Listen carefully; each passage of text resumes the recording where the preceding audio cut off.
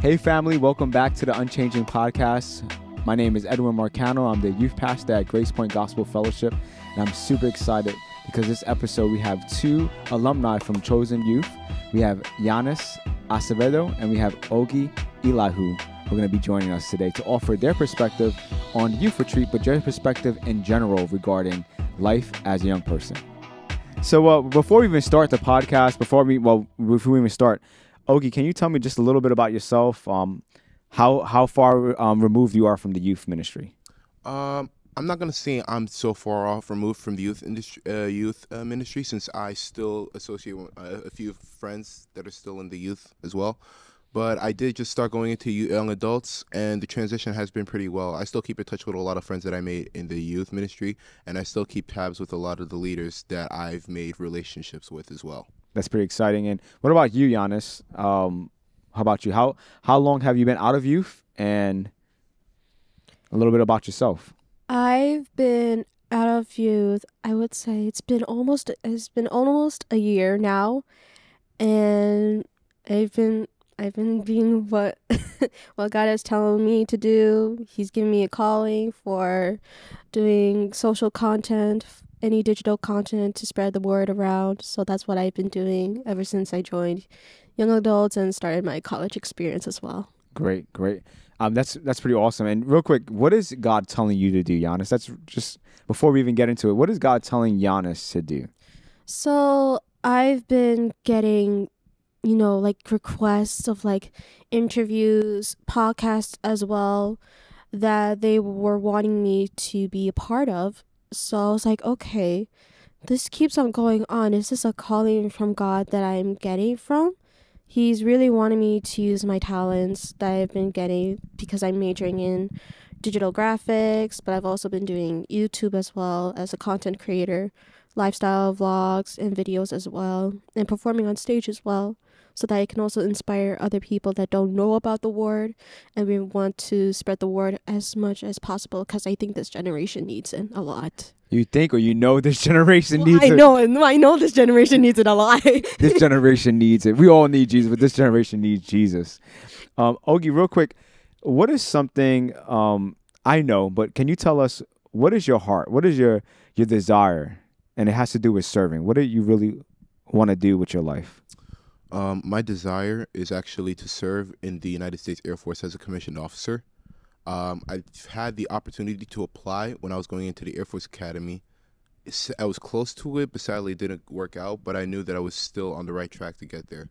So my plans are to actually go in after I do my 2 years and get my associate's degree. That way I can go through a program that will allow me to actively serve in the enlisted side while getting my bachelor's. And through that, I can go get my commission and become a commissioned officer in the Air Force. Man, that's amazing. Isn't it pretty awesome, Yannis, that we have a young man here that wants to serve? It's very awesome. Our nation, our country, and be serving God. So it's super exciting, man. I'm so excited. Every time I think of Yannis and I think of Oagie, I think the words that come to my mind is really servants. And that's something that's been really exemplified in your time with youth. Since I've been here, I'm going to be the youth pastor now, going to be on 2 years, coming up on 2 in September. And both of these young people here have served. If it's in the worship team, if it's just randomly helping out with tech and other things, you guys have served well.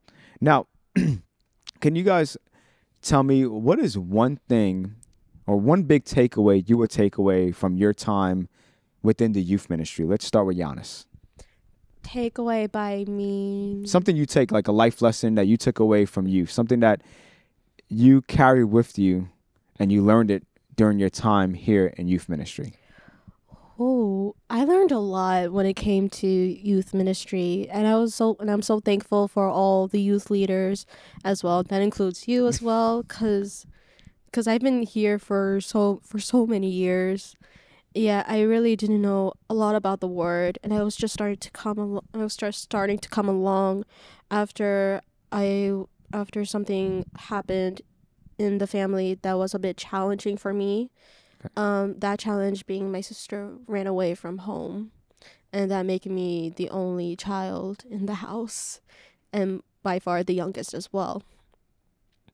And also, she also didn't finish college, and that really broke me down because she was also the one that made me find out about the college that I'm going to and was inspiring me to go to that college too. So that's where I'm going right now. For youth, it's so much to learn, and and you take those lessons in your heart as well, that the Lord really wants you to take as well. That's really good. Thank you for being vulnerable and sharing even about your sister. And, we pray that God would keep her and protect her and Thank that you. she's going to be the woman that God's called her to be. You got to pray and believe God for that. Yeah, we're praying. And Oagie, what is a takeaway or something that you can bring with you outside of the youth ministry? The real question is, what can't I take away, or what can't I bring outside of the youth community? Because there's everything that happens when it goes into the youth program, all the activities that we do, all the associations that we make, all the trips that we take, and all the lessons that we learn, all have a role to play outside of this church, outside of the sanctuary, outside of the program. And the biggest thing that I've learned is how influential that children are when it comes to any sort of idea that's related. When it comes to the ideas that are being thrown out in today's world, they're really influential, and they can grasp that. They can really grasp that in an instant at the age that they are currently. That youth group is probably the biggest influential group that we have within these walls, and the best part about it is that with that influence, the tools that are used within the youth group and the tools that we have in today's world can also be used to grow the kingdom of Christ and grow the spread that it can last through generations because of the things that we've done within the youth group. All the worship, all the trips that we've taken. That's good. And all the retreats that we've taken as well. Everyone can have an experience and have a personal relationship with Christ through these walls, and that's one thing that I'll be very thankful for. So I'm excited he mentioned that because even though you guys are not going to be on the retreat this year, I'm sorry to say this, you guys are not going to be on the retreat this year, but our retreat's theme is unchanging. And, I was thinking about what does it mean, right? Unchanging. Like, why did God give me unchanging? And it comes from this thought. It comes from the scripture verse that God is the same today, yesterday, and forevermore. Or rather, he's the same yesterday, today, and forevermore. God doesn't change. But society is constantly changing, right? What society called bad one day is good another day. And what it called good that day becomes bad another time, right?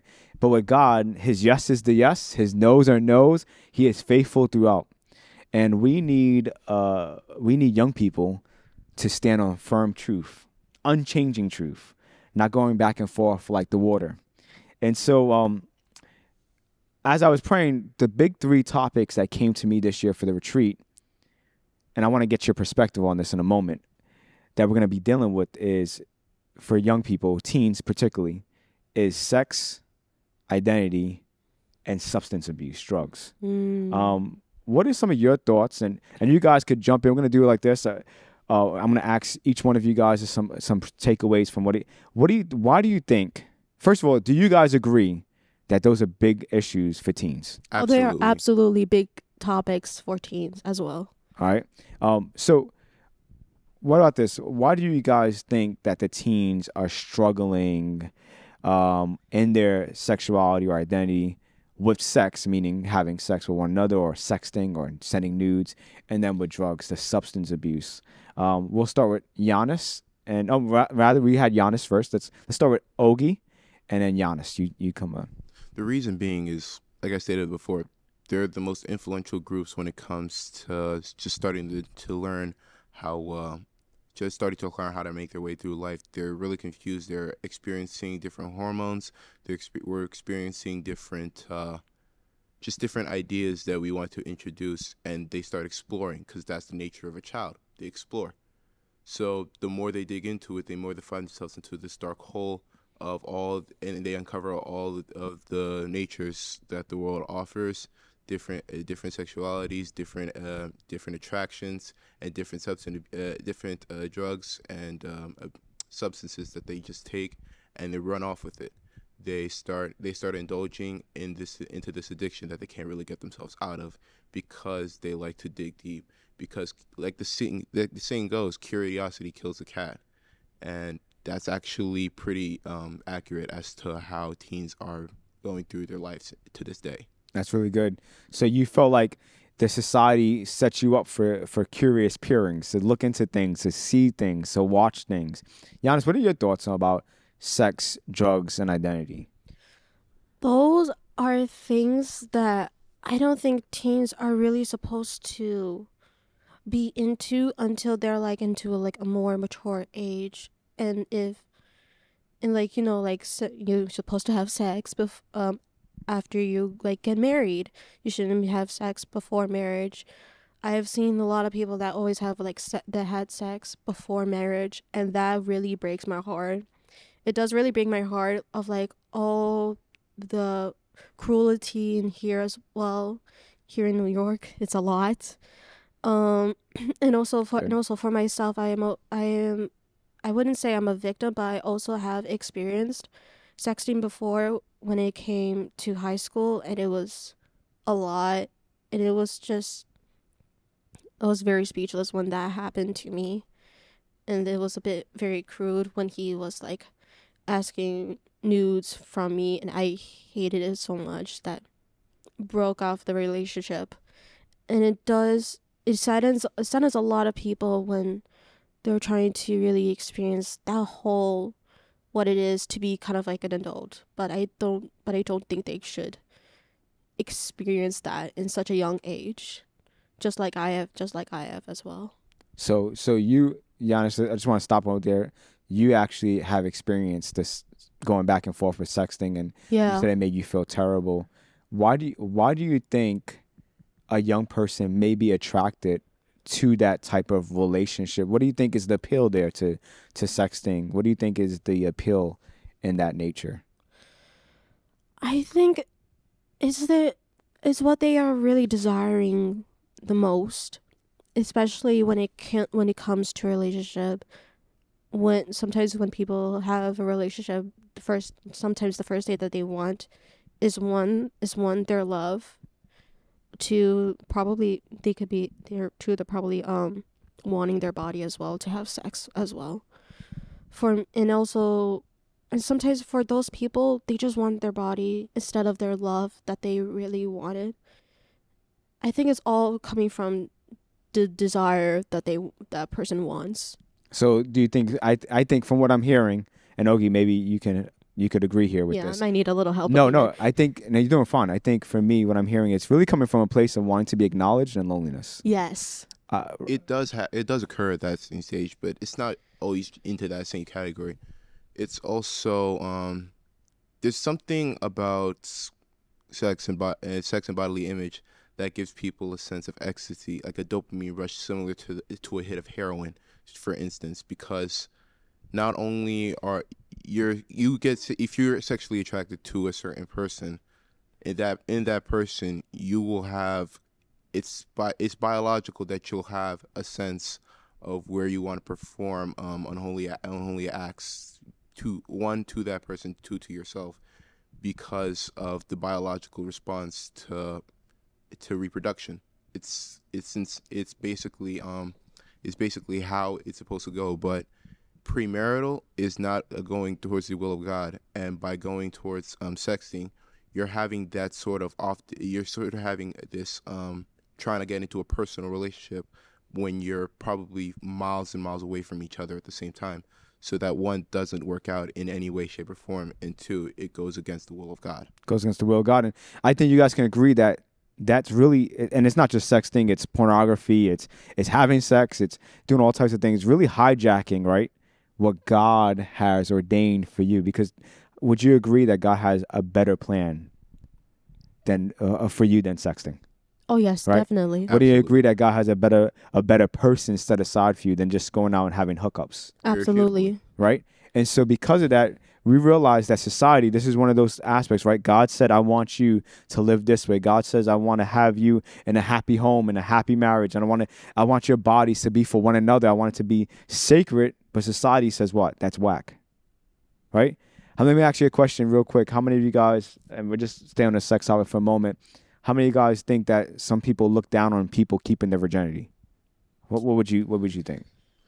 Honestly, I'm going to say people look down on people that still keep their virginity. As a matter of fact, people call it a flex on how many bodies that they can count, the amount of people that they fornicate with.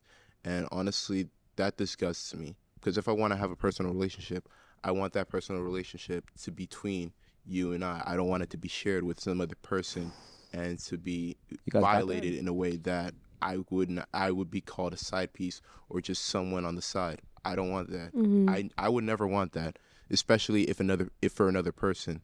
That's why I just find it horrific thinking about people counting the amount of people that they've slept with as a flex. It's just terrible. Yeah. So when he says body count, we're not talking about people he murdered, but rather we're talking about people they had slept with or they had been with. So Yannis, it looked like you had something you wanted to say as he was talking. Anything you want to say or add to that? I was about to say, like, I remember I was watching something on Instagram, and it was a question that someone said, and they were asking, why are we not allowed to date a non-Christian? And I've had this experience before, because there were times where I wanted to date someone that I really liked and he liked me, but at the same time I couldn't because he's not a Christian and he doesn't know God. And so a pastor answered it, and he said, if he doesn't understand the Lord, then he won't understand you. And it's important to have a rank in a relationship. Can I say that one more time? Say that one more time. If he doesn't understand the Lord, then he won't understand you. That's good. It's a mic drop. Yeah, mic drop over there.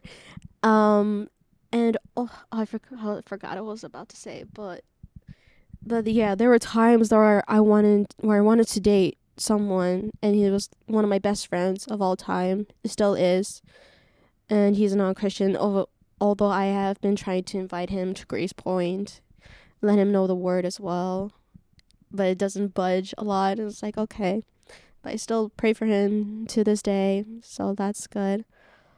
And also, so I was about to say that there should be a rank in a relationship. Unfortunately, it's a lot of things, but first you have to put God first before your family, and also before your boyfriend. God always comes first. It's always a requirement. It doesn't matter if you have a family, if you have a boyfriend as well. You should always put God first and trust in God with all the difficulties and all the fears that you have. And as I was writing in my project for a sermon.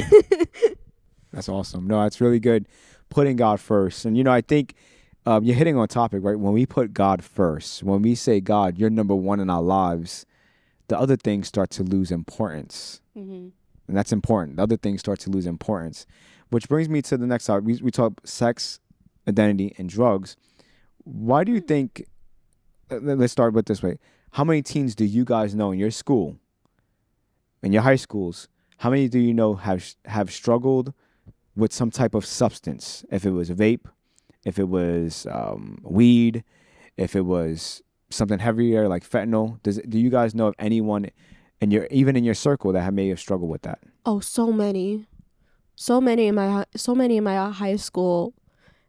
Like they do drugs a lot. I remember one time I went into the women's bathroom, this was like mostly in the mornings. I would go inside the women's bathroom. I would sometimes have to like get ready, probably put on some makeup, but also I would see girls, they would vape inside the bathroom so that they wouldn't get caught.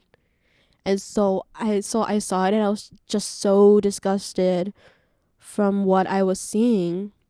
And also sometimes they will always like put it under their sleeves, and then they would just put it in, then just take some and then try to hide all the smoke that was coming out. And me just being like, what in the world, man? What's going on? Yeah. So you were seeing it right there, and just not even in your friends, but just around the school. What about you, Oagie? It was honestly any friend group that I go into, at least one person would be under the influence of weed or just be vaping.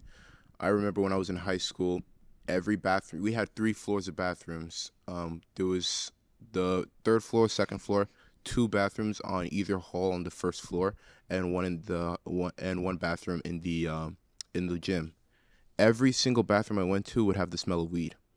Have the smell of weed. At least one of them would have an edible packet in the trash can, and it take all my willpower not to go into the unisex bathroom where no one ever smoked in. It took all my willpower not to just go in there and actually use the bathroom, because all of them were just filled with weed. Even while I'm going out with some of my friends, they just randomly start popping perkies and smoking in the back. Look at that. So even prescription medicine, and that's just, you guys just represent 2 students who are in high school who had a friend group, but statistics show us that there's a lot of teens struggling with substance abuse. Oh, yeah. And let me just ask you a question. You guys came out of it and you are not struggling with substance abuse. What kept you, starting with Oagie, what kept you from, kind of touching and getting into that type of lifestyle, or even trying out any type of substance, maybe vape or weed or anything else? Honestly, if I'm gonna be honest here, the biggest thing was just my trust in God, because I understood of how destructive it was at a very early age. I mean, I used to live in the Bronx, and when I was little, I was heavily dealt with by secondhand smoke, because everywhere I went, there was always going to be one person with a cigarette blowing in my face. So I struggled very heavily with secondhand smoke. So at an early age, I was already influenced that smoking was extremely bad. You already felt the impact. I already felt the impact at an early age when I had it blowing in my face. It was already terrible as it was, and I just could not stop coughing. As a matter of fact, that's how I developed a small case of asthma when I was little. So that I believe that I went through that experience so that I would have enough strength to avoid myself from being associated with the friends that would constantly do the substances as well. I already had that fear of God within me, so that I would that it'd be my shield to prevent me from indulging in that same experience. Are you guys catching this? He said, I had the fear of God in me because I reverenced God, that I didn't want to hurt. I didn't want to hurt him. I didn't want to hurt myself, because he knew who his creator was. Thank you, Oagie. Mm-hmm. Yannis, what about you, sis? What's kept you clean and feeling pure in a bunch of impurity, for lack of a better term here? It was from the experiences that the people have had when it came to drugs before in their past. Like those assemblies that high schools will always have. Yep. But they never take it seriously. Those people that used to do drugs, and now they're sober from so many years, they will actually come up to our high school, and then we would have assembly about it, saying how bad it is, including my mom. And I also get like so many commercials where it says vaping has nicotine inside, and I was like, oh my goodness, that is disgusting. And I remember one time, it was an after party from a school musical that I just finished after my freshman year. We were having a party, and then suddenly some of the students, they were bringing out bottles of like lemonade, but inside there was linked with alcohol, and they were bringing beer as well. And while we were partying, one of the girls was trying to give me a can of beer, and then at the same time was just like, absolutely not. and I will say, I did not like drink any of it at all. Although I would like, sometimes ask my dad, would be just like, can I at least taste what it tastes like? And I would just drink it a little bit. I'm just like, that's nasty, man. I was like, nope, not gonna drink alcohol ever again. She's like, it got no taste. My body is freed of these impurities. Exactly. Nah, it's good. That's good. I just love that you both shared the importance of God, and even you, Yannis, was sharing about the importance of just being surrounded by the right people. Right? You took the assembly serious. I took it very seriously. You took the word seriously. You experienced the ailment in your body, Oagie. She realized, I don't want an ailment in my body, And so you guys took it. And I think that's so important, right? Because again, back to why we're having this retreat, right? Unchanging is because we want to share that, hey, look, society at one point said this is bad, but now society's, it's all up in your face and saying it's okay. But God says no. He says we have what? What does the Bible say about our bodies? A temple of what? Of God, right? He paid a price for us. So who are we to take, after he paid that expensive price, his precious blood, who are we to take that price that God paid for our bodies and destroy it this way? And what you guys are doing is amazing. Now I want to move on to kind of our last topic for the retreat that we're going to be covering, and we're going to touch on some other things. But we're looking about identity. So identity is crazy, right? Over the last 5 years. Absolutely crazy. I don't know. Oh my goodness. We don't know what happened, right? We went from like boy girl to boy girl this to so why do you think in the last 5 years, particularly last 5 years, society has shifted so quickly on redefining a person's identity? Honestly, my thought process for this is individualism. The idea of being attuned to one's personal ideas and needs and being more independent of yourself. It all started when women wanted to be more independent and wanted to be equal. Don't get me wrong. There's a few inequalities that are still within the area, but at the same time, they're trying to enforce a way of life that would not be suitable for one's for a woman to be personally active, because women are trying to divorce from different families and break them all up just to claim settlement and have a life of her own. She's breaking up family. She's breaking up relationships with the father figure in the children's life. They're breaking up different family homes, and they're having these children. I think that they don't need any man within their lives to be independent in themselves. When they have to realize that the man of the house is the rock in which they stand. That's what it says in the Bible, is that the man is supposed to be the one to defend the house as well. And my reasoning for the amount of people that have multiple genders and multiple identities is because they're confused as to who they have to stand upon. Since they have this idea of individualism, their ideas that get muddled up within their head have them believe a lot of sorts of ideas that they have for themselves, and they have it incorporated within society, creating the cloud of confusion that we have to this day. That's interesting. So a couple of things real quick, just want to make clear, so that way our listeners don't think we're saying that women are not equal. Can we agree women are equal? Of course. Absolutely. Are equal. Absolutely. And when they fought for their rights to be equal, that was important. That was noble. But I think what you're saying is really the evolution of that, right? That they took, maybe let's just use the term feminism, right? They went extra with it, and they tried to take the role that God had placed for males. And vice versa, right? Can we say that males are trying to take the roles that God had placed for women? Right? Because we all hear, right, roles are a societal construct. You ever heard that sign, right? Yes. Oh, it's just but it truly is, right? Men are called to be the head of the home, and women are called to be the helpmate, but they both serve. And men are there not only to be the head of the home, but they also to love their wife as Christ loved the church. That means sacrificial. That means giving of themselves for the wife. And I think if we live that way, we won't have as much confusion. But I think what you touched on, Oagie, was really important, right? You touched upon how this confusion comes from two places. One, broken homes, but two, of a society really taking the roles that God has ordained for men, women, children even, and reversing them completely, which is setting in confusion. What do you say to that, Yannis? Do you agree? I absolutely agree with you, especially from the experience that I have. It's very everything from like LGBTQIA plus community so much is very, I would say it's very, very big in my high school back then, and they even have a club about it. And so for me, I was like the only few Christians that were in the high school that really didn't want to support anything that my high school was doing that was really against the word of God.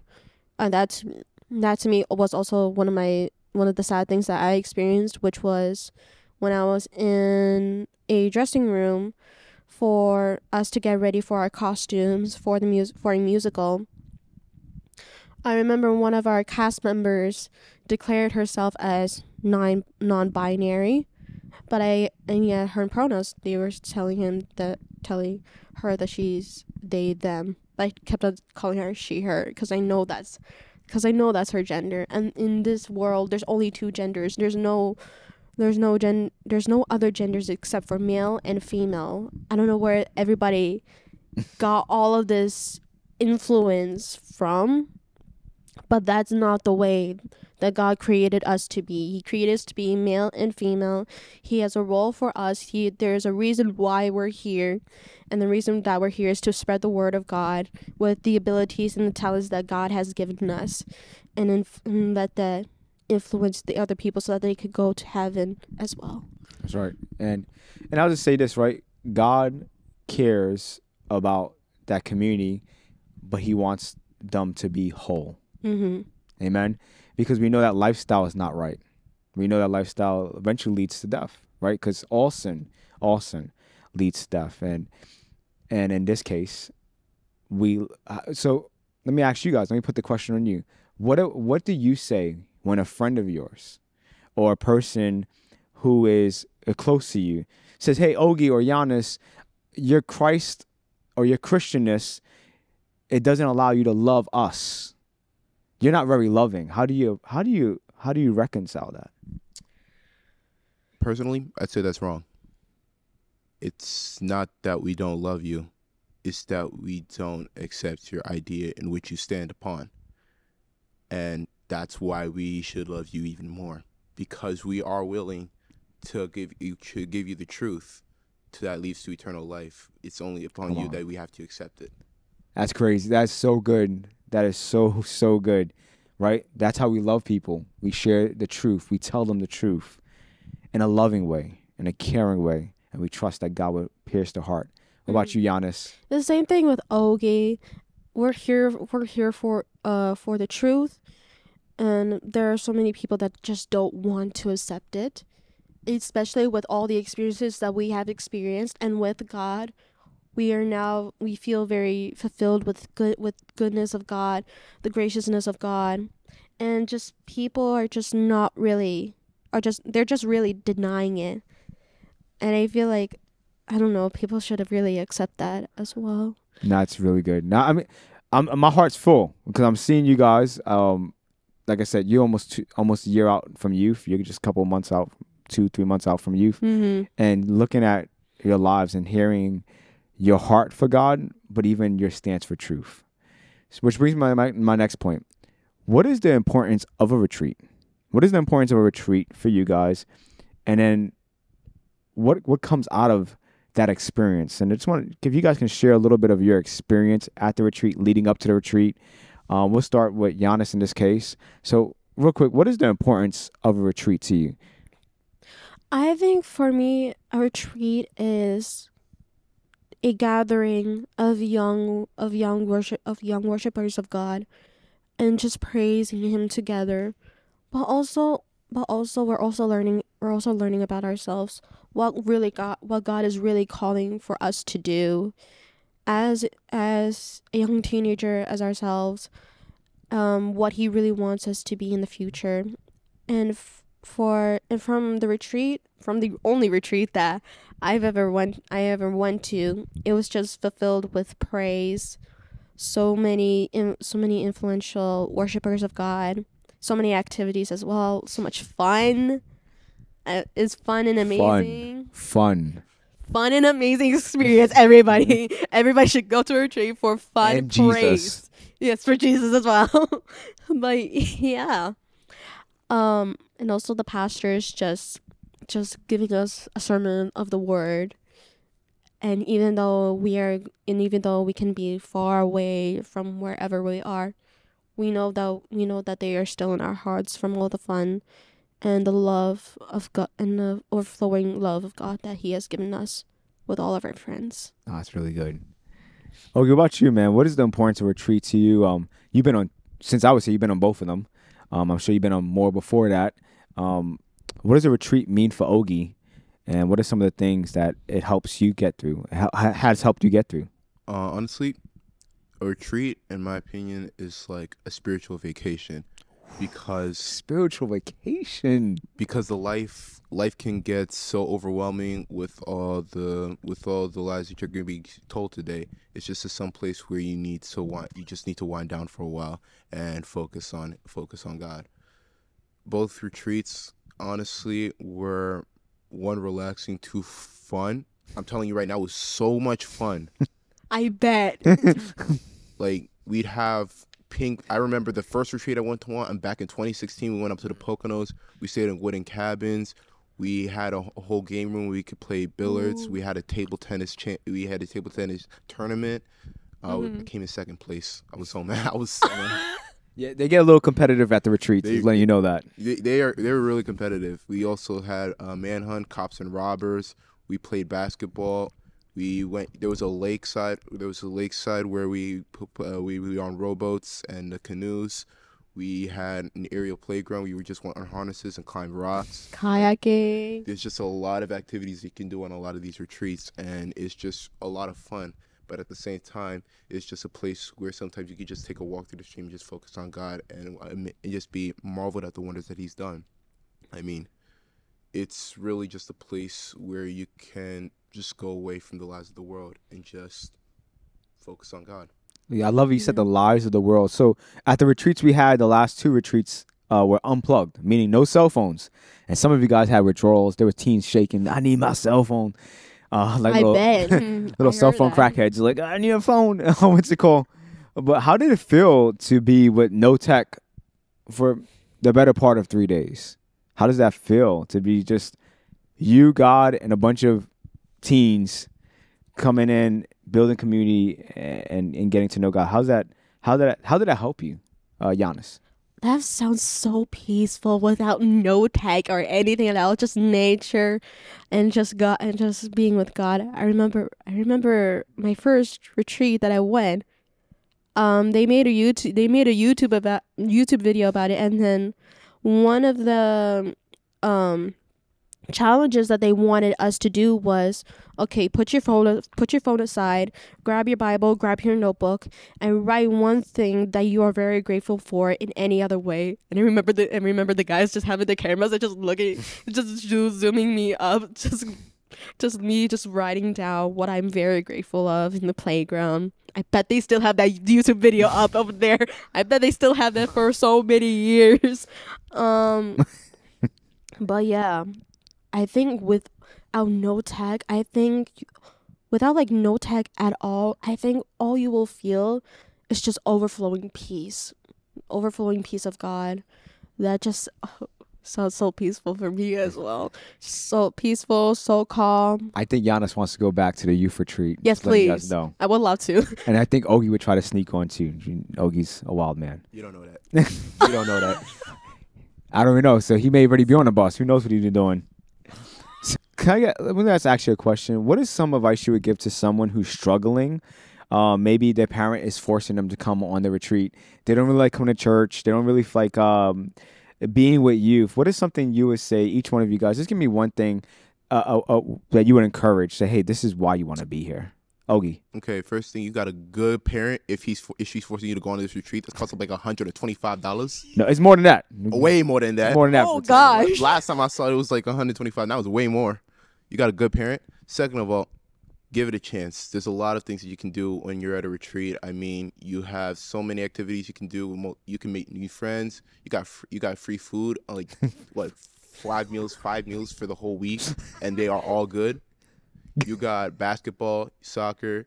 You got rope courses, kayaking, or you can just go in a game room and chill. There's a lot of stuff that you can do. You don't always have to be on your phone or be on a game console to have fun. So and good. Even if you're still not convinced, just give the lessons a chance.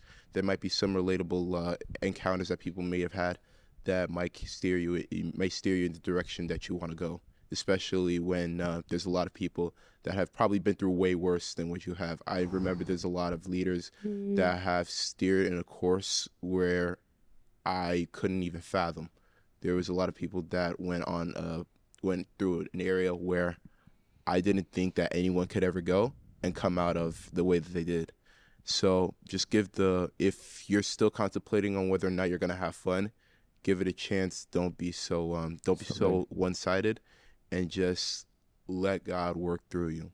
He'll work through you if you just give him a chance. That's so good. Thank you, Oagie. That was really good. Yannis, what about you? Okay, advice for all of you young ones out there. There is a reason why your parents put you there for a reason. I remember the time my dad told me he was going to take me to Gracepoint here at Chosen Youth. I did not want to even go to a single bit of it because I did not like going to a new church. But I'm telling you, there is a reason why your parents put you over there. I think without my dad not putting me into Chosen Youth, there's no reason that I would be here at this very moment right now. And I think if you give Chosen Youth a very, very special chance, there will be so many ways that God will transform your life and transform your future for a very, very Praise good God. reason. And God loves you. God is there for you no matter what. He's putting you there for a reason. Amen. Yannis is preaching. Oagie is setting up stuff for us to really dig into. So, you guys been on retreats. You came back from retreats. You've been transformed. We can hear it in your voice. Just want to touch base. What is it like transitioning from youth to young adult? Starting with Yannis, because you've been out longer. How has that been? How was that transition for you? You came out of youth, and now you're in a whole new world of young adults. I felt more mature than I'm in young adults. When I realized that I was gonna be transitioned to young adults, I was just like, already, because I just got I think I just got an acceptance letter that I was accepted to my college, which is Pensacola Christian College, and that I was going to be transitioned to young adults. At the same time, I was like, oh man, I'm gonna miss Chosen Youth. But at the same time, I'm just like, they're next door. I could just visit them whenever they want. And Yannis does visit. And I Oagie still does do visit. to this day. But I felt more mature. I felt more mature in the word. And I don't know why. I still feel like a child, but I know that the Lord has made me more mature Amen. than I ever was in the past. Amen. So you felt like this was you were able to transition well, Mm-hmm. and you had people who were able to help you in that transition. Yeah. That's really good. What about you, Oagie? You're about a month or two, like I said, out of youth ministry. How has it been so far now that you're attending young adults on Wednesdays? How's that transition been? Honestly, it's pretty good. I won't lie. A lot of the lessons I wish were as engaging as they were in youth. I mean, I'm still gonna be used to the lessons that were in youth compared to the sermons of young adults. But honestly, the lessons are just as impactful, and they dive into the word that we're reading really well, and it ties all together to the way that we're gonna be living our lives soon. Amen. through our own, and how to navigate the world without our parents to rely on, and to ensure that everything that we're being taught we're able to display to anyone else who is either looking to get into the world or is straying away from it itself. Because there's a lot of people that either want to learn about Christ, or they don't want to be a part of that at all. So the biggest thing that I'd take away from young adults, hopefully, is, for one, that I can hold my own shield with God upholding me as well, and two, that I may be a light to anyone else that is willing to come to Christ. I guess last question for both of you guys is, what is something you would like to see in the youth today, and particularly even the chosen youth, those who are attending chosen youth? What is something that you would like for you to see in their lives? If it's freedom from this, if it's a more bolder Christian life lived out, what is something that you would like to see as you're kind of passing on the baton, you guys graduated, you guys are young adults now in life. What is something that you would like to see for the generation coming up behind you? What is one of your hopes for them? Oh man, when you said generation behind us, I already felt old. Oh my gosh. Yo, what am I? I was just like, oh man, I'm Don't getting answer old. that. Just Oh my goodness, the generation behind. Oof. There should be there's some, I know that there are some young ones that are from chosen youth that they're just going, but they're not really there for the youth. that's good. I would really want to see that in the youth, because I know that there are some people that are just there just for the fun, just for the food, but they're not really there for the praise, and they're not really there for the sermons. Okay. Because that's how I was like before, and not gonna do that again. Amen. No, amen. And so that's what you would like to see. You would like to see him more engaged within the actual sermons, community groups, things like that, Yeah. and not just be there for the food and the basketball and the fun. Yeah. That's good. No, that's awesome. What about you, Oagie?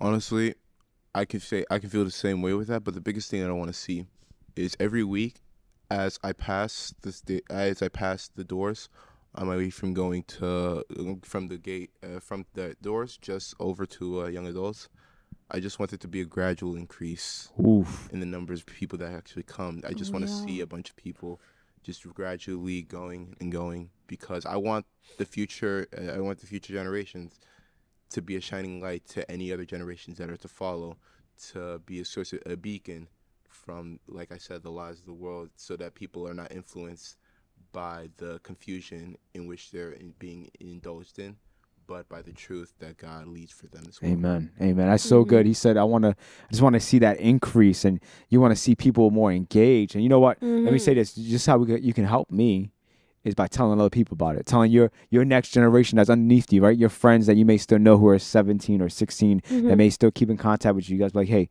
this is the place you want to be at. On Wednesday night, lives are transformed. On Wednesday night, you meet Jesus. On Wednesday night is the place to be. It is the best place to be. I guess I want to just close it with this. We're going to get ready to close our time together, this podcast, with a prayer. And I just want to pray. I want us to join. We're going to have Oagie actually pray us out. And Oagie, what I want you to do is just pray for our youth and pray for this upcoming retreat. And then, yeah. So if you can just pray for us, Oagie, and start it up. Father God, I just want to thank you for giving us the opportunity to come here and talk today. I want to thank you for allowing us to be a voice to all the people who want to go to this upcoming retreat. Father God, I just pray that there'd be an influential, life-changing event that goes on in this upcoming retreat. Over the years, we've had so many people have their lives changed by this one weekend out just over upstate New York, having fun, meeting you, and having their lives changed. Father God, I just want to see lives turned around from whatever they're going through, whatever confusion that they're going through, whatever sexuality they don't even know that they are, whatever substance abuse that they're addicted to, whatever person that they should not be with. I just pray that all those chains be broken in this one night. Father God, I pray that anybody that wishes or that even is getting dragged into this, I pray that it not be for the light of thought. I pray that you work within the youth's lives, work within every child's life, Father God, to not just have their lives changed, but have their friends' lives change, have their relatives' life change, have all their cousins, their nieces, the nephews, and the children that they're going to have when they grow up, and have them go through youth, Father God. Let there be a new generation of people leading everyone else towards you, Father God. I pray all this in Jesus' name. Amen. Amen. Hey, if you enjoyed this time together, this time of Unchanging Podcast, I want you to hit the like button. I want you to subscribe to us. I want you to spread the news. We want people to hear about the retreat. We want people to hear about the youth. We want people to hear about what God's doing right here in Rockland County. Hey, Yannis, anything to say to the parents real quick before we go? Oh, to the parents, man. Just tell them something. Oh my goodness. Please let your young ones come to the youth, please. I think this generation really needs it. And especially for me that has grown up in the youth, who has had miracles of healing from themselves. For me, I'm just gonna say a little brief. I'm a survivor. I just survived 8 years of so many seizures, and I was in the, like, around last year. My doctor said no seizures at all. That Praise we've God. been praying for so many years. That it's been a year since I have had no seizures with Praise no God. medications at all. So parents, we would want for you to send your young ones to youth. Let them know the word so much, because this generation really needs it. We know that the devil has so many ideas that he wants to implant into this world, but we know that with the strength of God, we can transform this world around. That we know for sure.